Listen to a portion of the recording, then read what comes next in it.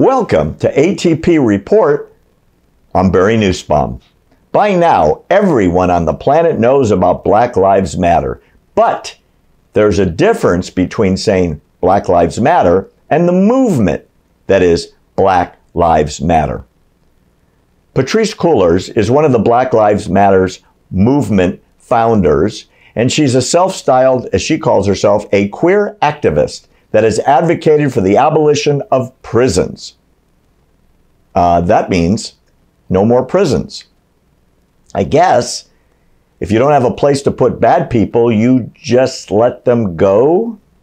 In addition to her words, she says, quote, "Myself and Alicia, her co-founder, in particular are trained organizers, and we are trained Marxists," she says. A policy writer for the BLM movement, Rachel Gilmer, who helped assemble and draft the movement for Black Lives and their platform, has adopted an anti-Israel position and endorses the Boycott, Divestment, and Sanctions movement, or BDS, and their full agenda, which seeks the elimination of the world's only Jewish state. Gilmer says Zionism is white supremacy, and her platform reflects this and the attitude included in the false accusation that Israel commits genocide against the population of the Palestinians, and that remains a popular modern blood libel against Israel.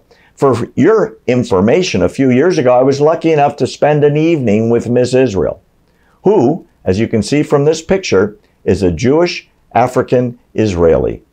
I guess the white supremacy thing is not very successful in Israel these days. Please remember to subscribe to our free text message alert system by pulling out your cell phone and typing the message TRUTH, T-R-U-T-H, and send it to 88202. You'll be subscribed to our free service that will send you all of our shows directly to your phone, and it'll take you about 5 seconds to sign up. And it's free. For ATP Report, I'm Barry Nussbaum.